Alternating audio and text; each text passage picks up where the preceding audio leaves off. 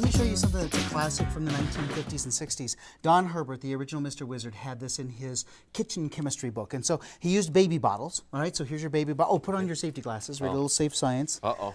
This is always a harbinger of bad things to You're come. wearing a nice suit today, so that's good, all right? All right, so here's what you're going to do. Oh, and they would always take Alka-Seltzer. So I've taken the liberty of opening your Alka-Seltzer. So take 2 Alka-Seltzers. And now here's what we're going to do. We're going to drop the Alka-Seltzers into the thing, and then we're going to put the cap on. So get ready to screw on the cap. Ready? Here we go. 3, 2, 1, drop it in. Nice job. And we just kind of seal it up. Good job. Now hold on to it, Mark, because Sissy's just put it on the table, right? So just hang on to it. Now here's what was different about this. Back in 1952, you could buy a baby bottle top without the hole on it. And so you kind of see a little bit, see how it's, there you go. See how it starts to grow? Oh, sure. Isn't that beautiful? Look at that. That is a beautiful thing. Now, this is a great example, and Don Herbert shared with me many years ago. This is a great example of the gee whiz overtaking the content. This is a really cool demonstration to do, but it's not a science project. It's real cool. I mean, but it's really unusual for kids too, because kids today have no idea what a baby bottle nipple is without the hole. You know what I mean? Back in 1950s and 60s, they were common. We had to work with. Did moms have to make their own hole in the nipple then? I guess I had no idea. So kind of put it in there and did that. So cool activity, but not a science fair project. All right. Okay. All right. So let's do this. Here, twist this and make it come down.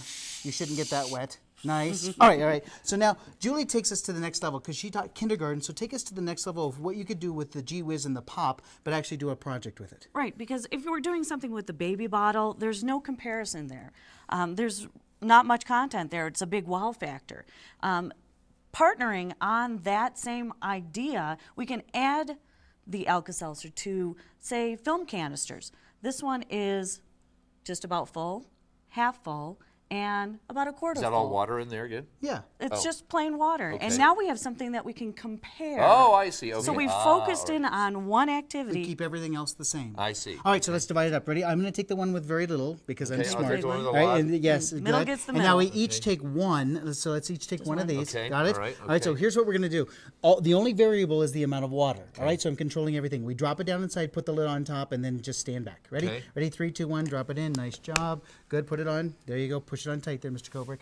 Nice job. Got it. I'm And gonna he backs, back up. and he backs See, away. there's no problem. Oh, There you go. That's There's one. See, now there's 2. Now notice that they're a little bit different in timing. So from the, well, we just took out a $1,000 light, I think. So notice, now there's comparison there. If the stopwatch was going, you would see the comparison. The one with the most happened first. We dropped them all at the same time. There's data now.